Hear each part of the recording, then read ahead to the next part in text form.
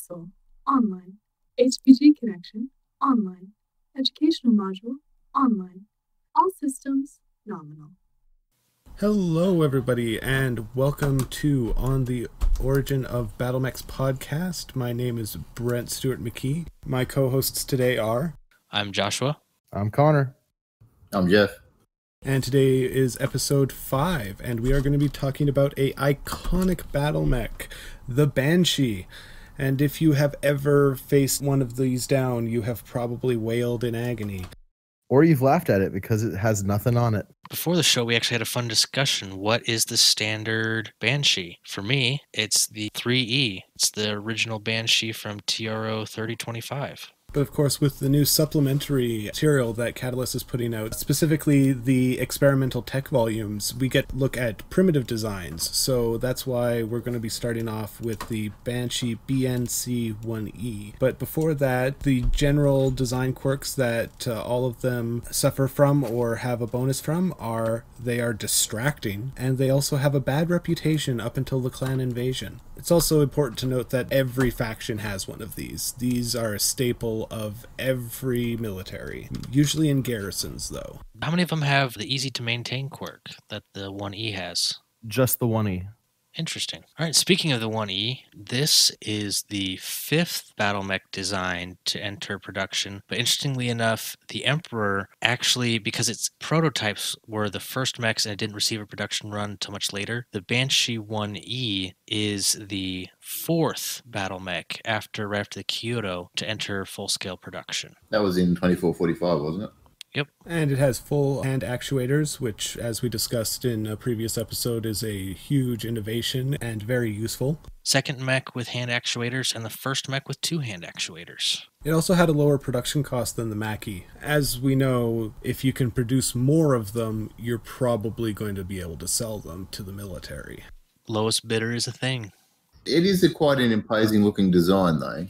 Well, that's why it has the design quirk of distracting, which means that it affects the morale of the opposing pilot if you're in the same hex as it. Yeah, it does the Death's Head motif before the Atlas does. We've been talking about how battlemech design is an iterative process, and we're seeing changes and growth in each of these designs as they come out for the first time. And that Banshee really kind of shows the leaps that have been taken since the Mackie, because it does almost exactly what the Mackie does, but it's a little bit lighter, and it is significantly cheaper and easier to produce and easier to maintain, at least for this initial variant. The 1E is, in my opinion, relatively lightly armed for an assault mech, having only a PPC, an autocannon class 5, a small laser, and that's it.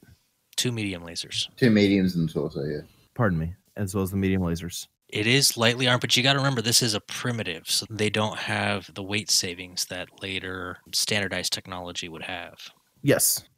So this unit, by the 26th century, it was mothballed and sent to militia units, where it served on planetary garrisons, and eventually many of them were upgraded to the BNC3E, which will be the next one we talk about. The battle value for the 1E is 1458.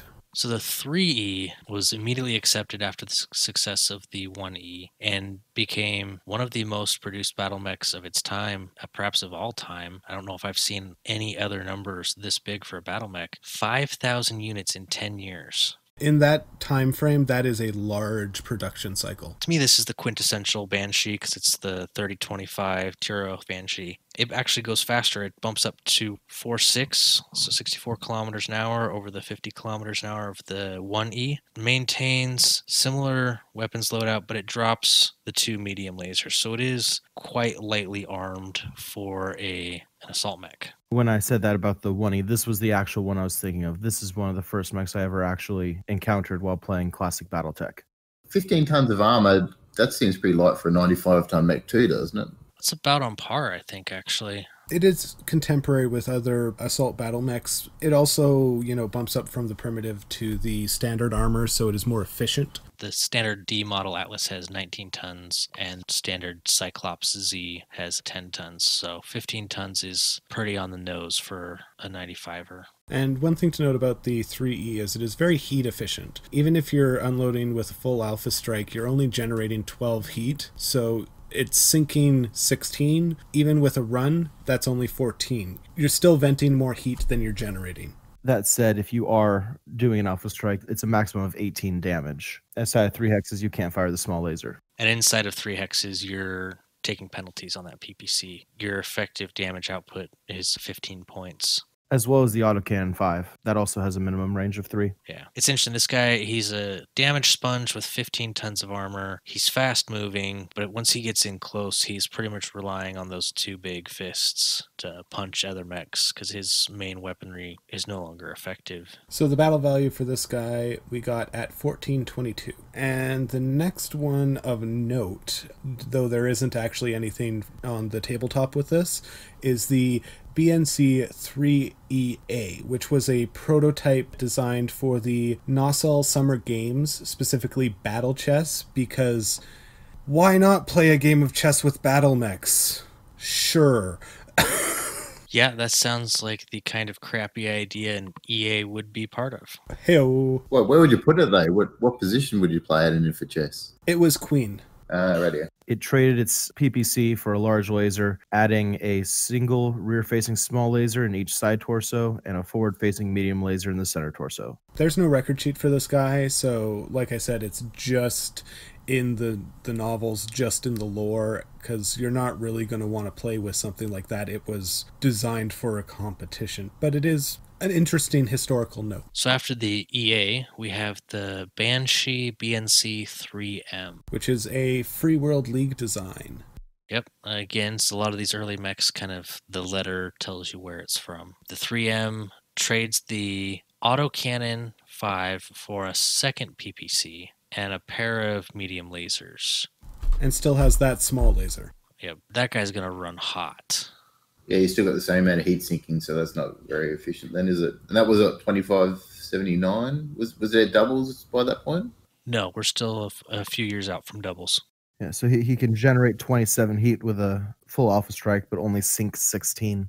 That one clocks in at 1595. Because it's hot and they were running short on PPCs, they created the 3Q. The 2915 Merrick variant. It removes both the Autocannon 5 and the PPC, replacing them with an Autocannon 20, and then it maintains a small laser. I mean, he's still really lightly armed because he's got what? Should have 2 medium lasers. Small laser and an AC 20. That's it? That's it. Damn. But, I mean, at least he knows what he wants to do. He's fast for an assault mech because he's 4'6", and he's got short-range weapons. He just wants to charge through all your firepower, get up close, shoot you with that AC-20, and then punch you in the face. Of the variants we've covered thus far, I feel this one knows its job a little better than the rest. It's still pretty light on weapons, though. Yeah. It is. But because of that, it's reflected in its battle value being only 1394. Then in 3026, we get to what is probably the epitome of the introductory tech Banshees, the Banshee 3S. They downrated the engine, so instead of 4.6, it goes 3.5, 50 kilometers an hour, which is standard for most heavy assault mechs. But that gives it room to take a lot more firepower. Its loadout is 2 small lasers, one in the head and one in the center torso, an SRM-6 in the right torso, 4 medium lasers in the right torso, 1 PPC in the right torso, an AC-10 in the left torso, and an additional PPC in the left arm. And it gains 5 heat sinks, so it can actually fire both those PPCs at the same time. Yeah, it'll be able to sink all 20 of that heat, no problem. That's what makes it such a great mech is at a walk, it can fire both PPCs and not gain any heat. At a run, it can fire both PPCs and gain just 1 heat. And then with the Autocannon 10, you can bump up and gain a little more heat for 30 points of damage. And then if you want, once you hit 3 or 4 heat, and you're like, I need to sink a little bit of that heat so I don't start taking penalties, you then stop shooting one of your PPCs and you fire a PPC in the Autocannon 10 for a single round, come back under your heat threshold, and then you can start hammering with both PPCs again. And then once you get inside the PPC's minimum range, you've got those 4 medium lasers which equal the damage output. You've got an SRM-6 and you can keep on shooting that AC-10, and actually all of those shorter range weapons for in close don't generate even close to enough heat to to hit your threshold. So once it gets in close, it can just fire all day long. If it's taken a little bit of engine damage, it can pretty much keep on shooting. It's really well balanced for bracket firing, long range, short range. It definitely seems more of a contemporary sort of assault mech, doesn't it?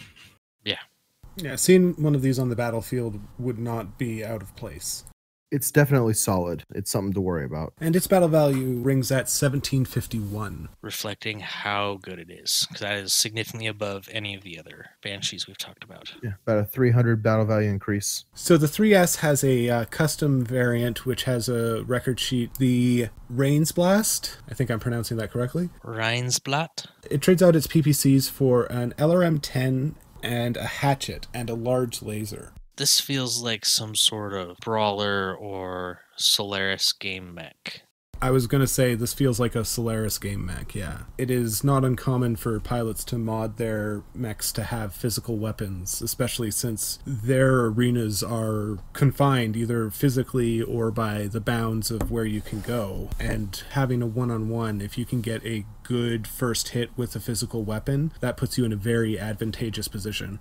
So the battle value for the Reinsblast is 1678. A little bit of a bump down, replacing the PPCs with the LRM-10 and the large laser, but it's still very, very respectable on the battlefield. So then we have the Banshee BNC 3MC. Looks like it comes in TRO Succession Wars. I'm not actually familiar with this Banshee. It appears to remove 5 heat sinks and the AC5, replacing that with an AC10. Otherwise, it is identical to 3E. That's actually a decent upgrade, I think. You're still running a little hot, but it's not as hot as the one that trades the Autocannon 5 for a PPC, but you're still bumping up to that 10 points of damage. I definitely think this is better than the 3E.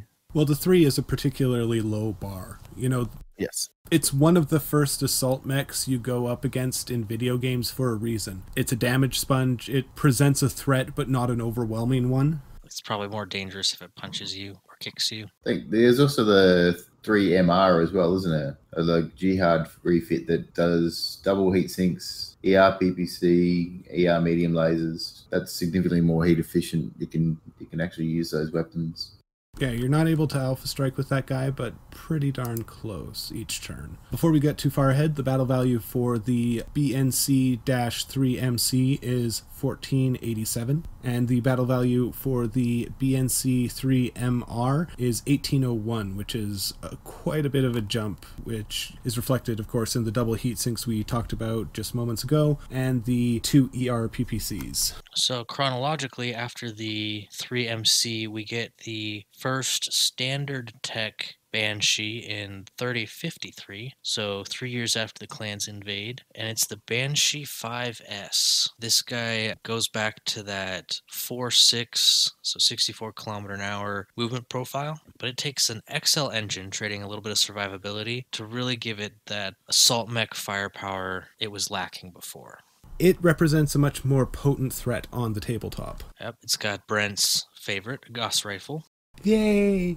2 ER PPCs, an SRM-6, and then 4 medium lasers, 2 in the left arm and then 2 rear facing. So you could potentially bring 4 to bear in the rear arc?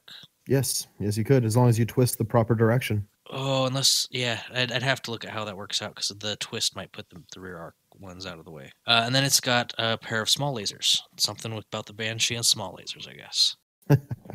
Well, it needs something to follow up its punch with, right? Yep. And then it also upgrades to double heat sinks, so it can sink 28 heat every turn with 14 double heat sinks, which kind of puts it back into the bracket of the 3S, because it can't alpha strike with everything, but it can bracket fire very well. It is also important to note that this is a Lyran design, and it also used an XL engine, used primarily in militias, in the Commonwealth/Alliance, as well as the Word of Blake when they are around. And it has a battle value of 2065. It also has 2 named variants, the BNC-5S Sawyer and the BNC-5S Vandergriff. So the Sawyer...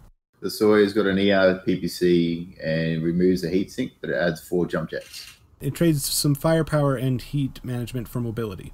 The Sawyer was piloted by notable pilot Trent Bullfrog Sawyer, and he got that nickname because of the jump jets and his penchant for trying to jump behind an opponent and then unleash his remaining ERPPC Gauss rifle, medium lasers, and SRM-6 into the rear armor of his enemies.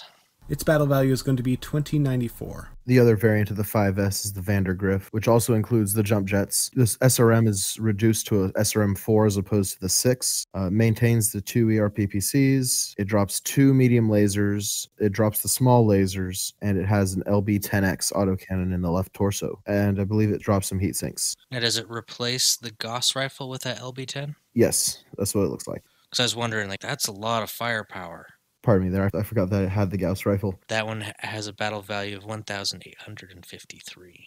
I think I'm going to step up to the 6S. I think is the next variant. It's got a light fusion engine. It's got an endo steel chassis, an LBX autocannon 10, and a heavy Gauss rifle. It retains small lasers of their 3E model, and it's got 14.5 tons of armor. Trading firepower for survivability here, dropping down from that vulnerable XL to a light engine. And then I find it interesting that they traded 2 PPCs for 1 LB-10, because that LB-10 weighs quite a bit, especially with its ammo. And they also upgraded to a heavy Gauss rifle.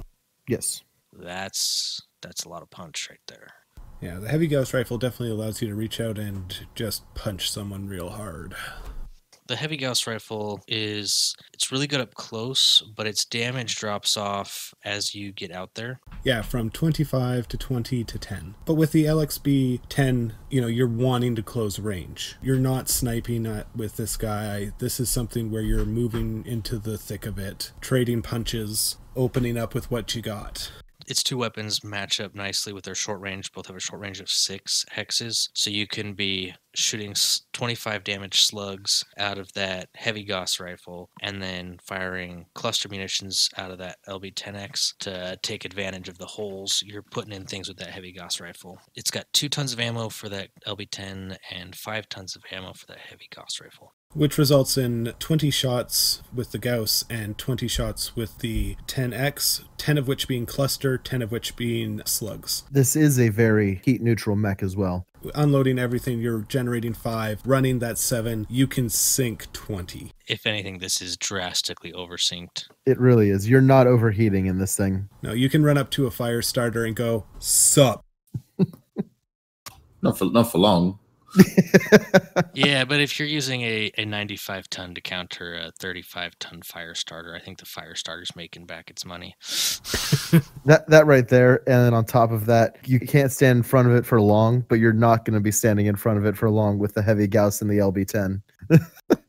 The battle value for this guy is going to be 1889. So next we have, according to Master Unit List, we have the Banshee John Bauer. I think we can do this in 24 hours or less, right, guys? Oi. It debuted in 3063, and I actually have never seen a record sheet for this guy. I don't have one here.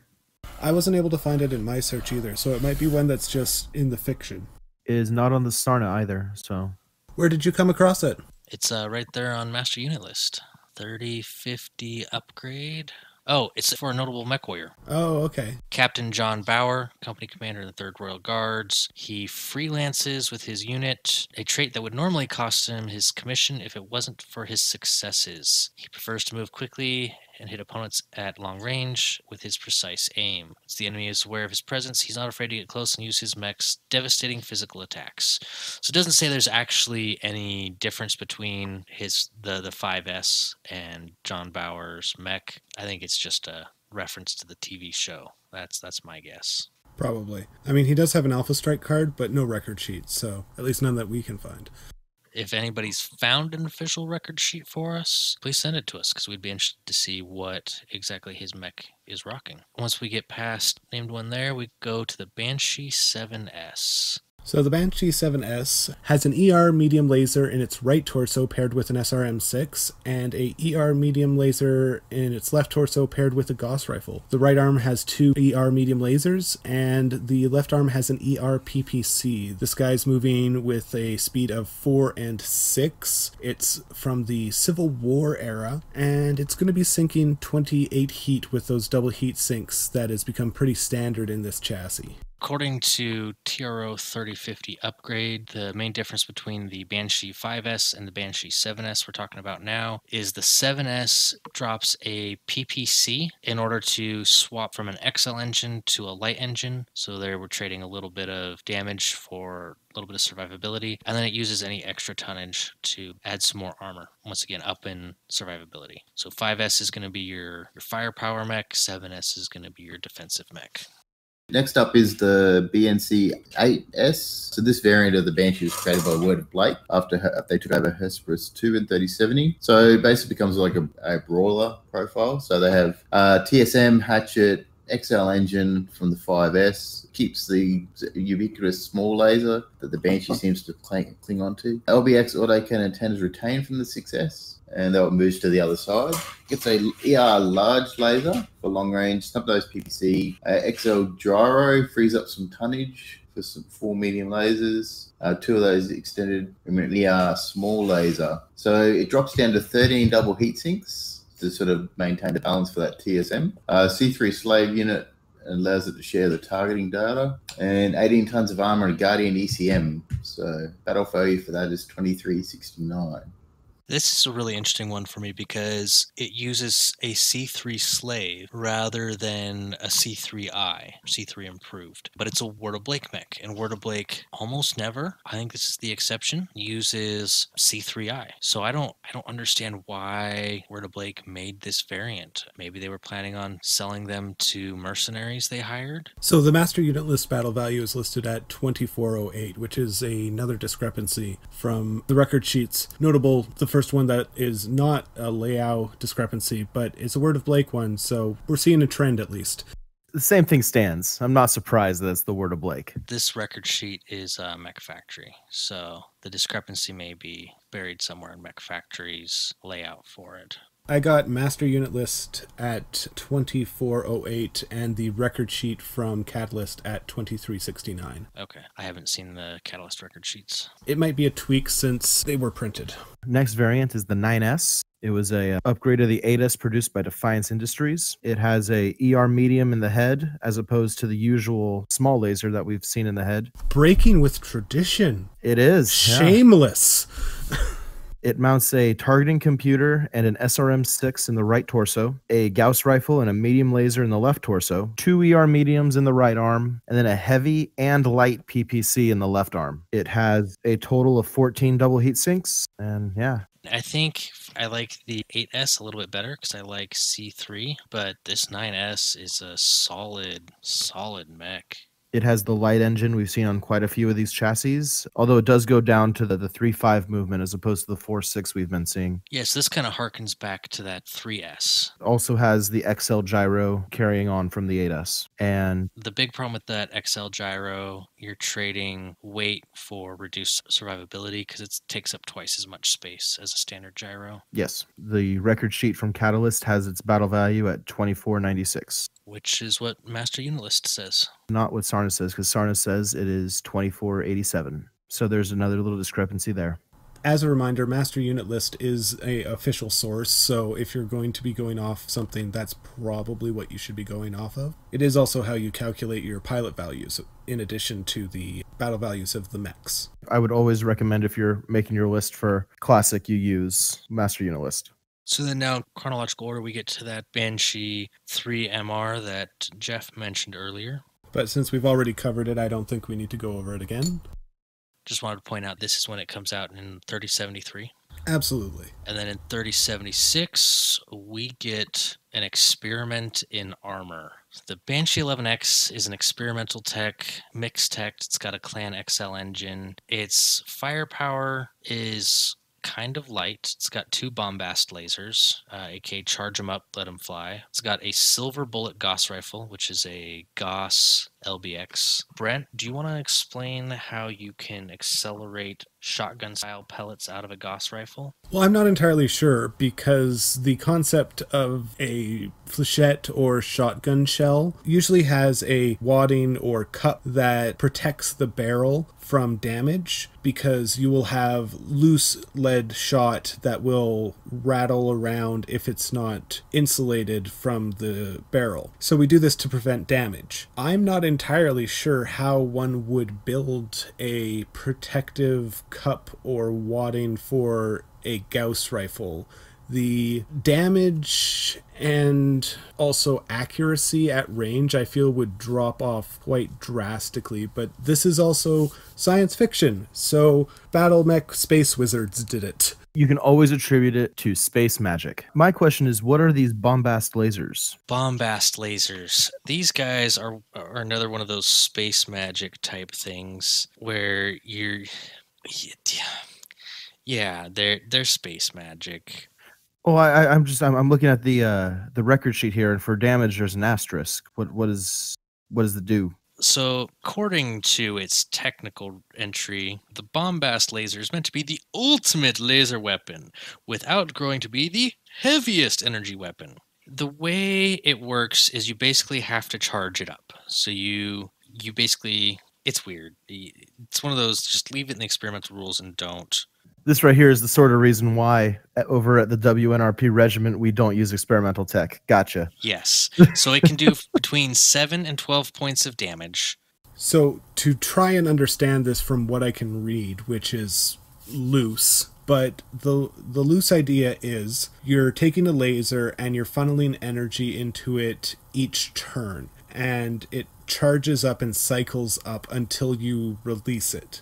That's the fluff on it, but the actual rules for it is you just set how much damage you want to do, and then you pay a hit modifier for it. If you're trying to do max damage of 12, you have an additional +3 hit modifier, and then if you're... I'm not seeing exactly how it works on my source here, but basically I'm guessing if you fire it at 7 points of damage, like 7 to 8 points of damage, you take no penalty, and then the more power you put into it, the more unstable it becomes? Basically. So it looks like the target modifier is current damage minus minimum damage divided by 2 rounded up. So minimum damage would be 7. So you pick a number, subtract that from 7, divided by 2, round up. That's your modifier. That's weird. Yeah. It seems overly complicated for no reason. And that's saying something in Battletech. It's just clunky. The way it works in game doesn't match the way its text reads. They're just clunky. So it seems like you're always going to be suffering at least a +1 to hit if you're doing the 7. If you're doing somewhere around 10, you're going to be suffering a +2. And if you're doing the full 12, it's a +3. This seems entirely unnecessary. Well, that's why it's experimental tech. The last weapon brings the Banshee back to its touchstone, its talisman, true secret to its power, the small laser. In this case, it's an ER laser. It's always mounted in the head. Yep. Modular armor, again, it's one of those experimental techs that's weird. In this case, it grants you an extra 10 points of armor to the locations that have it, but it reduces your speed, and it adds a +1 piloting skill modifier to any piloting rolls you take. So, honestly, you're probably better off with hardened armor, which is why modular armor isn't generally used. Going back to the Banshee 11X here, this entire mech just seems unnecessary. In its TRO, they basically comment that there's no point to this except that we're Lyrans and we don't let our assault mechs die. Well, hey, I'm a fan of the Lyrans, and I'm calling this thing unnecessary. And it's got to be so expensive because you've got that Clan XL engine, you've got the modular armor, you've got the bombast lasers, you've got a silver bullet Gauss. This is some social general's baby, and it's never going to be fielded in significant numbers. No, it is definitely a prototype or a proof of concept, and I don't think it's passing. 3109, we get the Banshee 9S2. And I don't know if we mentioned it in a previous podcast, but basically when you see a naming convention like that where you've got a standard number, the 9S in this situation, followed by a 2, that generally means the previous version of that, so in this case the Banshee 9S, was some sort of Word of Blake variant. We usually used improved C3, C3I, and it was a good design, but nobody has access to C3I. So after Word of Blake was defeated, people take that C3I out, and they generally put us in some sort of C3 slave. So the 9S2 looks like it pretty much matches the 9S's weapons loadout, but it has a C3 boosted slave in the right torso. Am I missing anything with it? No, I don't think so. From what I can tell, it looks essentially identical. Yeah, it just gets that boosted slave. It is missing 2 ER mediums. Or the 9S2 strips out 2 ER mediums and puts in a boosted slave. Maybe a little bit less armor because you need a 3rd ton. 2 ER mediums and a regular medium. Okay, there it is. It drops from the 4 to 1. But in all honesty, that's probably a better design because you're still rocking your Gauss rifle, your heavy PPC, your light PPC. It's more heat efficient. Well, not just more heat efficient, but you're taking out those short range weapons and you're adding a C3S. Now you've got, this thing is going to make a great sniper because that slave, it's not going to be blocked by standard ECM. Someone will have to bring Angel ECM to shut you down. A potent sniper. It has an additional light PPC as well. It has 2 light PPCs. Okay, now I'm confused. This is a messy one again. Where's it getting that? I have no idea. One light in each arm and a heavy in the left arm. It loses the SRM. That's what it is. Yeah, it loses the SRM. Okay. Sorry, I missed that in my first glance because I've been bouncing back and forth here. So yeah, it drops the SRM and 3 medium lasers for another light PPC and C3. Yeah, so now it's even got more long-range firepower. 2 light PPCs, a heavy PPC, and a Gauss rifle. You're looking at 40 damage at 18 hexes. With C3 and targeting computer. That's a solid sniper. Yeah. That'll make something go down fast. Especially if you can get head hits with either the heavy PPC or the Gauss rifle. And the battle value 2 for the 9S2 is 2426. Running through the list for Alpha Strike point values, the primitive Banshee 1E is 38 PV, Banshee 3E is also 38 PV, 3M is 39, the 3Q is 37, 3S and a 3S Rheinsplat are both 45, the Banshee 3 MC is 37, the 5S is 42, the 5S Sawyer is 41, the 5S Vandergriff is 39, the 6S is 37, Bauer is 39, the 7S is 43, the 8S is 50, the 9S is 51, the 3MR is 41, the 11X is 47, and the 9S2 is 54. That's interesting because the 9S is 2,496 battle value, and the 9S2 is 2,426, so a 70 BV advantage in favor of the 9S, but the 9S is 3 Alpha Strike points cheaper than the 9S2. Well, I imagine that's how the game rules change using the C3s. Most likely. Also the change in weaponry. So notable pilots? Yeah, we've covered a bunch of them in the episode already, but any that haven't been mentioned? One that I thought was interesting right here on Sarna is Marshal Sharon Bryan. They piloted a Banshee during the invasion of Huntress until it was destroyed by Smoke Jaguar Cauldron-born. Her variant used 2 PPCs and 1 Gauss. It's believed to be a 5S. So now that we've talked about all of the pilots, what are our feelings about the mech in general? It's iconic in every sense of the word. It's a presence on the battlefield, much like others that we have talked about. It has that death's head to intimidate people. It's all over the place. There's so many variants that you can almost pick one for any role. I feel it's an iconic mech that has a range of variants that allows you to basically use it as an opponent's mech, and you can just slide that difficulty up and down using the base value of the mech. Yeah, there's a variant for everything. Since I started playing Battletech, I've been seeing these things on the table across from me in my own lists and everything. When I think of an assault mech, the first thing I think of is an Atlas, and the next thing I think of is the Banshee. I like the sniper variants because those all seem to be more efficient. You really seem to run into this kind of, it tries to be a bracket fighter or it tries to be fast, but then it tends to be poorly armed or fragile with an XL engine. So the ones that are most comfortable with their role tend to be the ones that go, I got lots of PPCs, I got some sort of Gauss rifle or autocannon, I know what I want to do, and it's sit there at mid-range and just hammer people. Great thing about it, you got the 3S, the 9S, and you can buy a Banshee mech and know you can play an effective, relevant variant of that mech at any point in Battletech history. Like if you're starting a Battletech list on a budget and you want a handful of mechs to flesh out your Game of Armored Combat box, the Banshee is going to be a good buy because whoever you play with, whenever you play, you're going to be able to field a tough, hard-hitting assault mech. And remember, the Banshee really shines when it's in a dedicated role. So when you're building your list, keep that in mind. Well, on top of that, it doesn't matter who you're playing. If you're playing one of the successor states or mercenaries or pirates, whatever, everyone has this thing. It doesn't matter who you're painting your miniatures as. The Banshee will fit. Everyone has this thing. Yeah, the ability to field any force you want, regardless of paint job, is just an asset, especially when you're trying to get people into the game. And so, check this thing out. You can play this house or this house or this house. And that's a way to hook them into the lore because you can go like, well, they all have this, but only they have this. Well, why do only they have this? Well, let me tell you about such and such.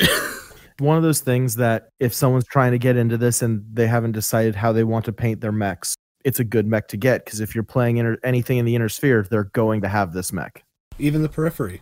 Yeah, it's especially the intro tech ones, they're everywhere. Some of the later ones are a little more rarefied, but... I'm primarily meant the chassis as opposed to all the variants. Yeah, I mean, the 3S, which is probably the most efficient of the intro tech ones, the 3025 ones, that's available to mercenaries and the periphery all the way into 3145. It just seems like a solid, well-rounded platform. It stood the test of time. Of the mechs we've discussed thus far, by my understanding, it's one of the only ones that's always been around. The Kyoto, it went away for a while. Banshee never did. Yeah, you're right. The only other one, even remotely, like the kind of longevity it has, is going to be the Emperor. But even that can't match just the sheer prolification of the Banshee. Again, why it deserves the term iconic. Our sources for our episode today are, as always, Sarna and Experimental Tech Volume 2, the TRO and RS for Succession Wars, 3050 Upgrades, TRO and RS, 3085 Old is the New Record Sheets, Experimental Tech Steiner, and Master Unit List is the official source, as always, for all point values. Shoutouts to Sarna and Master Unit List again for enabling the community to continue to play this fantastic game in this amazing world. And as always, shoutouts to Wolfnet. We are supported by our Patreons at patreon.com/on the Origin of Battlemechs. Our social media on Twitter is at Origin of Mechs. We also have a dedicated channel on the Everything Battletech Discord. Feel free to stop by and say hi. If you have any questions, requests for topics, or wish to contact us, our email is ontheoriginofbattlemechs@gmail.com. If you enjoy the show, I encourage you to let your friends know about us and to leave a review. Special thanks to my friend Laura for the intro and outro. I hope everybody has a wonderful day. Peace out, Mech Warriors. Make it a great one. Catch you all later. Module complete. System standby. Would you like to load the next module?